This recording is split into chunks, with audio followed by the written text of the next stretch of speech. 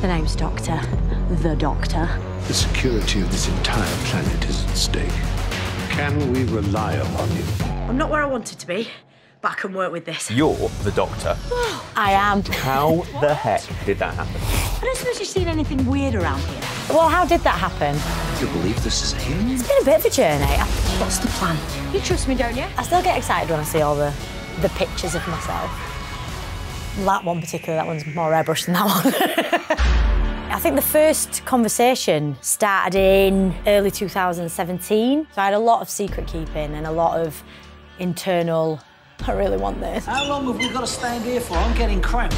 And sneakily learning lines. I'm trying to, except No one could test me on the lines because no one could know. look at you three. And I was in a three-way trailer on another job. Trying to concentrate here. Supposedly concentrating on that job, trying to learn my audition sides. Wish me luck. And the lines you're learning aren't just regular lines. Oh, no, they're not. No, thanks for that, Chris Chibnall. Super hard to decipher.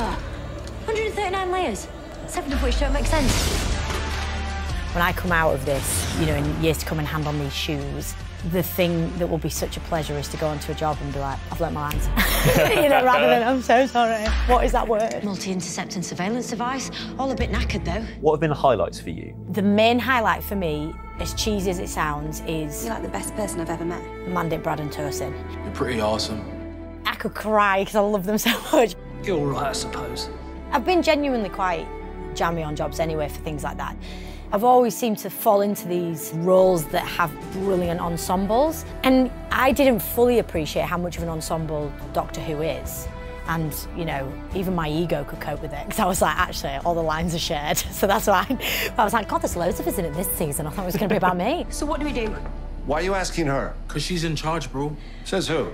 Says us. Actually, it's just so incredible to go on this journey, have Brad, you know, be I the know. biggest kid on set. We're here to pitch an invention. It's a telephone that plays music. We call him Dad.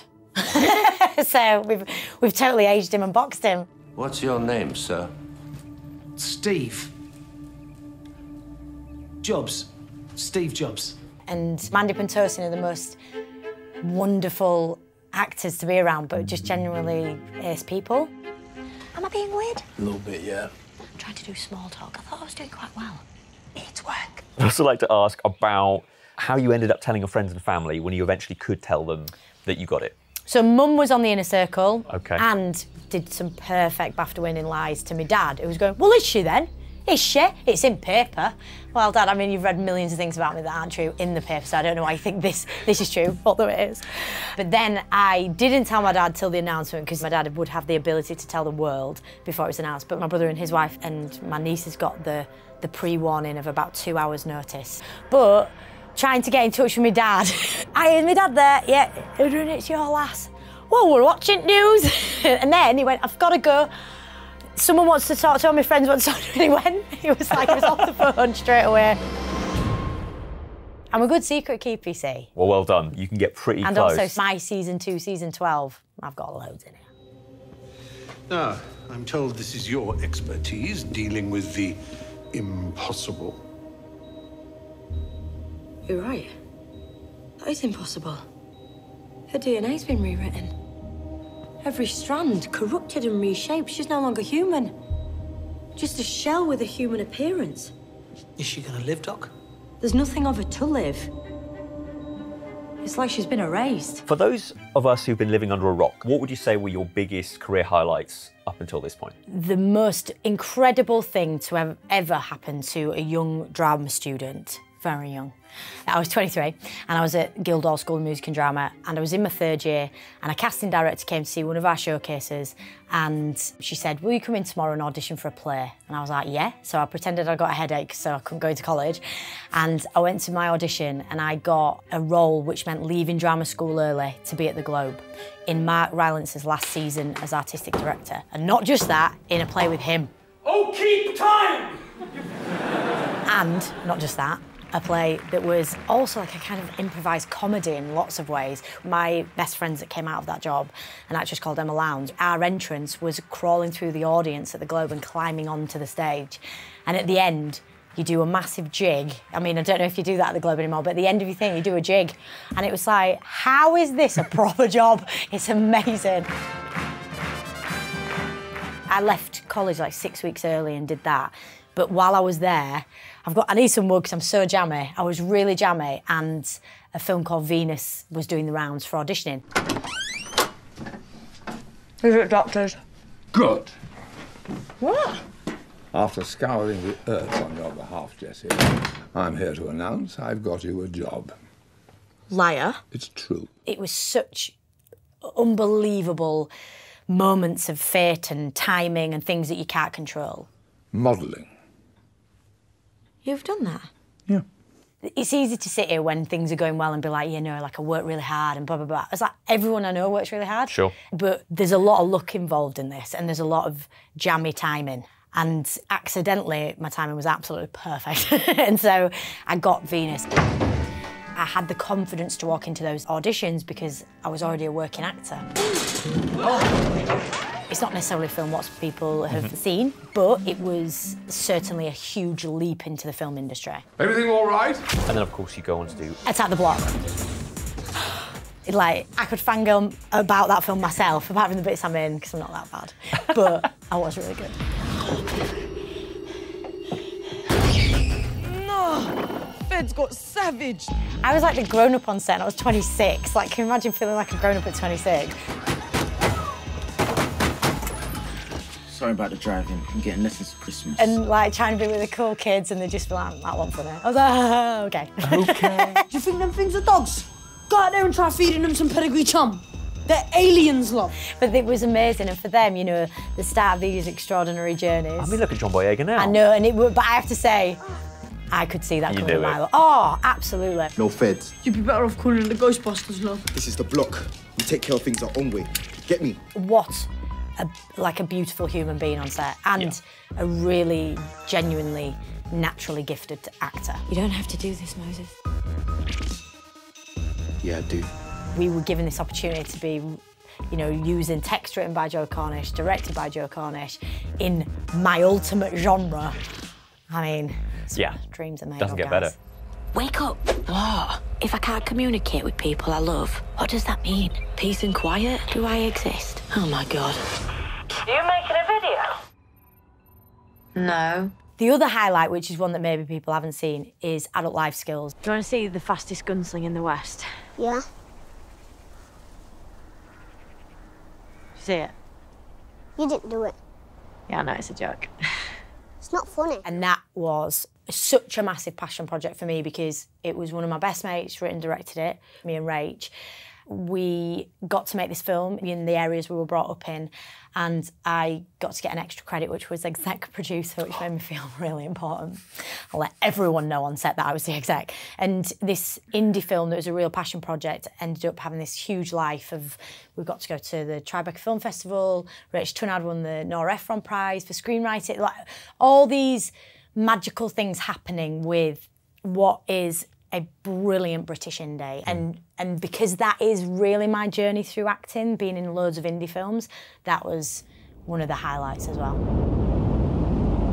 Obviously Broadchurch, tiny TV show. Oh, yeah. Yes, I was about that. Yeah. Little thing. Then Broadchurch.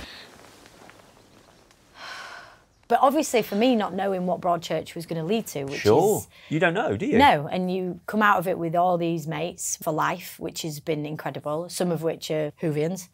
Also building a friendship up with Chris Chibnall, who's the showrunner. And now you're on US talk shows. I really enjoyed seeing a clip of you with Stephen Colbert, where they write Doctor Who, this is not a joke, Dr.Who.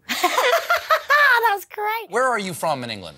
I am from Huddersfield in West Yorkshire. Yorkshire. Yeah, it's really well hidden in my voice. You can't tell at all. I said Huddersfield, where I'm from, Huddersfield, and apparently in the text underneath to translate, they put Hoodlesfield or something. And like, obviously, like, the people that saw it from Huddersfield were like, where? but that's not down to them. That's down to my horrific pronunciation of the town I was brought up in. My favourite is, do you think you could tone it down? No. No, I can't. Huddersfield. The town is Huddersfield. Oh, yes. And the village is called Skelmanthorpe. Skelmanthorpe. Yes. I loved seeing you on the Graham Norton red sofa with Ryan Gosling. That would be enough. Lady Gaga. I know. Bradley Cooper and a theremin. And Graham. And Graham. Yeah, and a theremin. And Graham.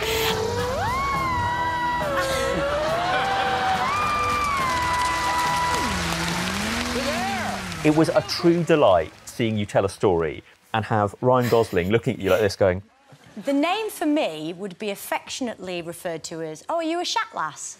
Yeah, I'm from Shat. And there's Shat taxi, Shat pizza, there's Shat everything. I love the videos of you going to schools and seeing kids' faces just light up. I have to say, I am always more excited. And I'm like really screamy and hyper.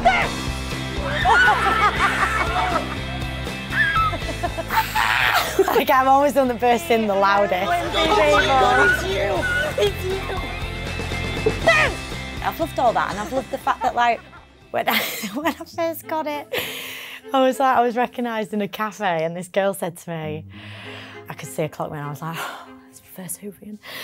And I'd just been announced, so I hadn't even done it, and she was like, oh, I really wanted Ben Whishaw, and I was like, do you know what? You might get him. I was like, but do you know what? You might get him. Yeah. That is ace. And the thing is, there's someone for everyone out there, and everybody's doctor is out there. And that I'm never not going to be somebody's doctor as well. Sure. So when you've got a huge ego, you know that even, you know, when I'm like 70 odd, someone will be like, that's my doctor. And I'm like, yes. Yes. There is an element of being on the lunchboxes and all the toys and whatever with this, but you also get to be in a Madame Tussauds, right? Yeah. Was that for you the moment where you went, oh, I might be a bit famous? Am I famous now?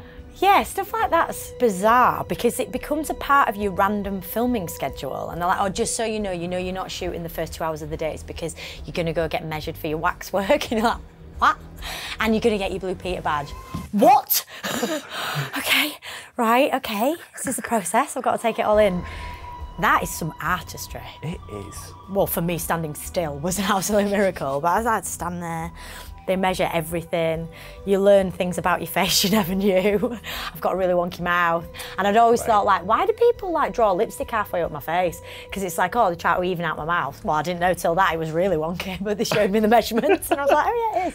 And you've got to do your poster poses as well. And I am a poster poses. What's the doctor pose? My doctor pose very often gets edited somewhere before because it's more like that.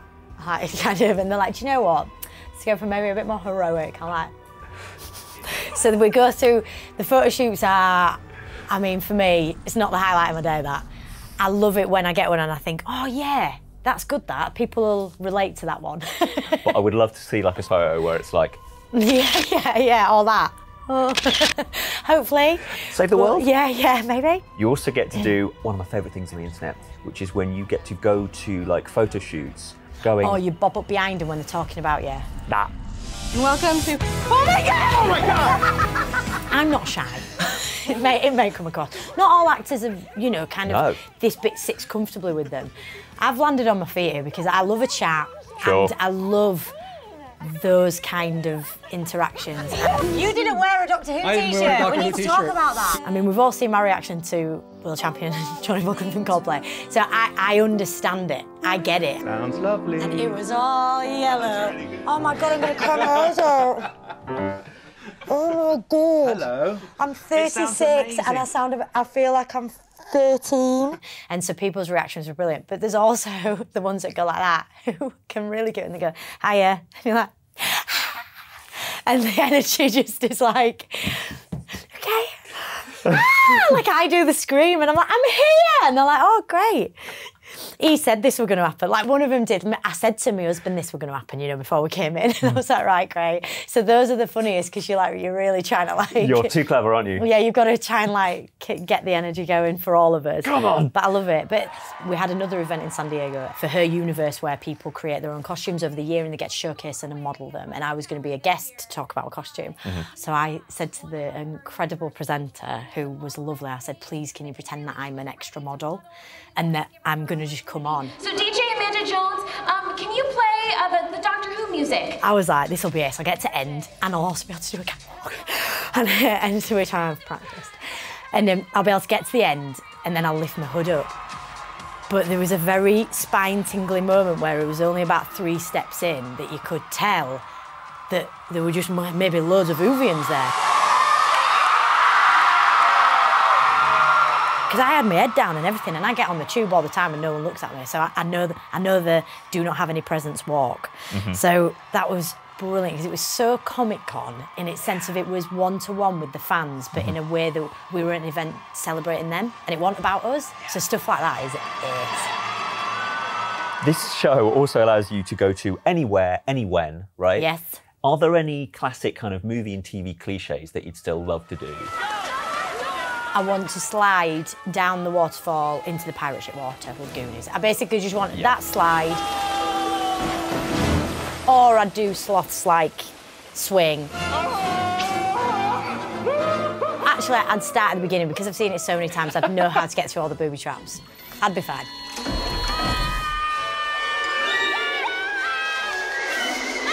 It'd be a really quick escape room style because I'd be like, nailed it.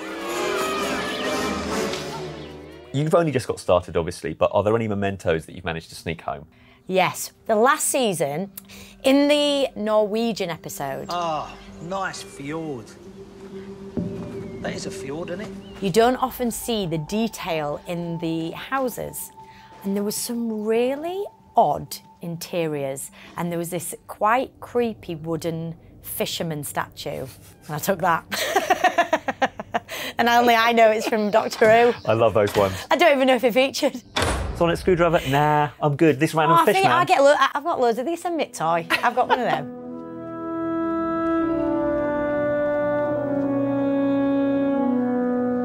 Hello, you. I've missed you.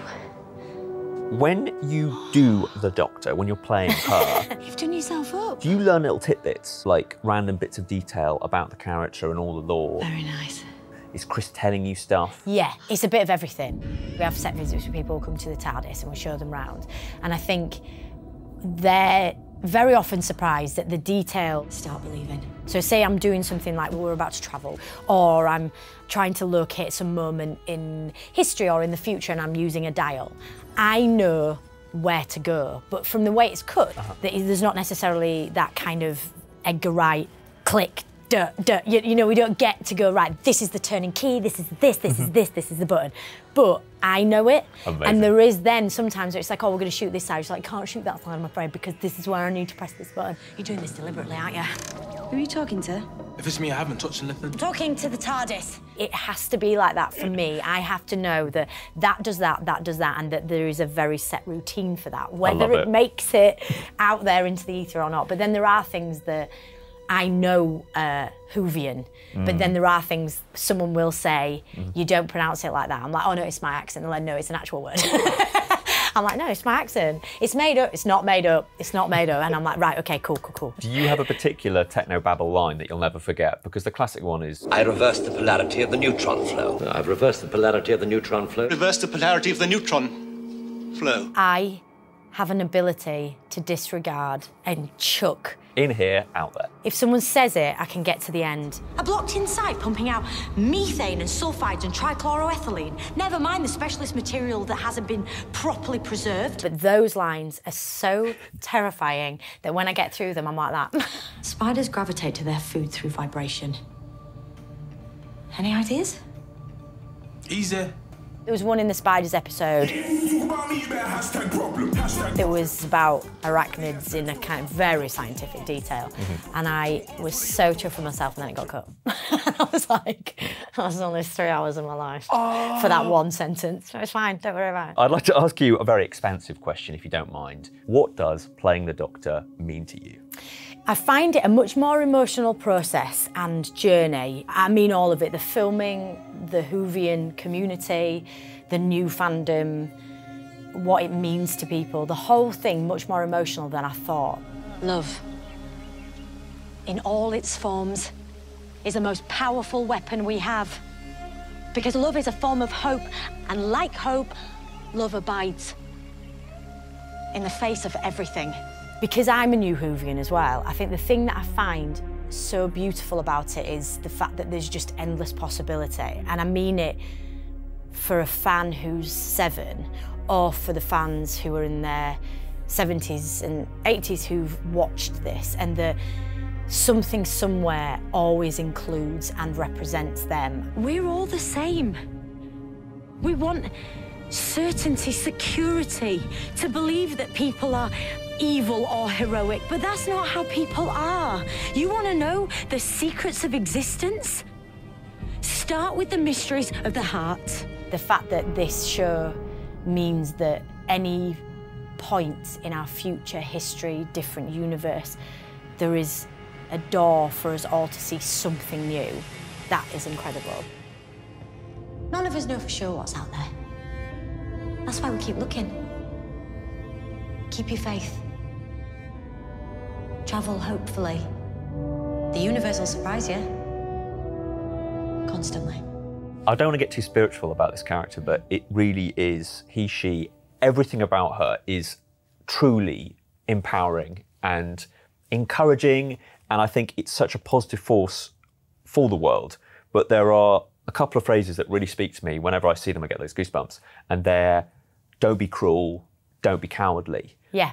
Are they a key part of what you're thinking of when you're encapsulating the character? Yeah, one of the big things for me with the Doctor that I play is hope. And I think that in the very turbulent climate we live in, this sense of hope and love without borders and inclusivity, and everyone is a part of this journey, and that everyone can be a hero. Like the show has this fan base because of love in all sense of the word. And on that note. And on that note. Can I just say thank you No worries. for being great, not only at this, but also at this. Oh, thanks. You're brilliant. That's it. That's all I've got. You get, no, that's fab. Thanks. Thanks for watching. If you enjoyed this video, don't forget to subscribe and click the bell icon to keep up to date. You can listen to my Radio 1 movies and TV podcast, Screen Time, on BBC Sounds. And you can find these interviews in full on BBC iPlayer by searching Movies with Ali Plumb.